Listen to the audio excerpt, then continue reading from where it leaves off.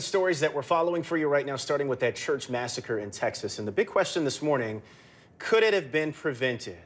Diane Pathy was in the Alert Center with some new information on how the suspect died, Diane. Terrell, we have a ton of new information, so bear with me as I go through it. This is just into our newsroom. The Wilson County Sheriff says they believe Devin Kelley died from a self-inflicted gunshot wound, and there's more. They finally now know what the connection is to this church. We're told that the shooter's in-laws occasionally attended church services there. In fact, they came to the church later in the afternoon when they heard about this shooting.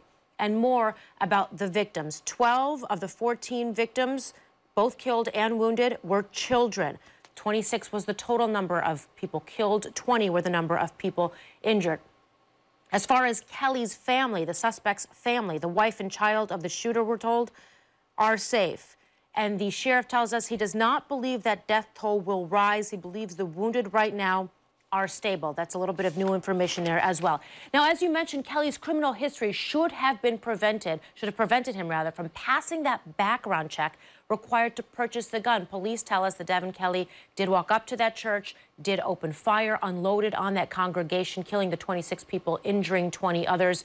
He was leaving the church. Police say a resident actually stopped him, exchanged gunfire with him, and of course, we have now learned that Kelley died from a self-inflicted gunshot wound. He did have a connection to that church, his in-laws occasionally going to that church. Stay with ABC 7 as we continue to get more information.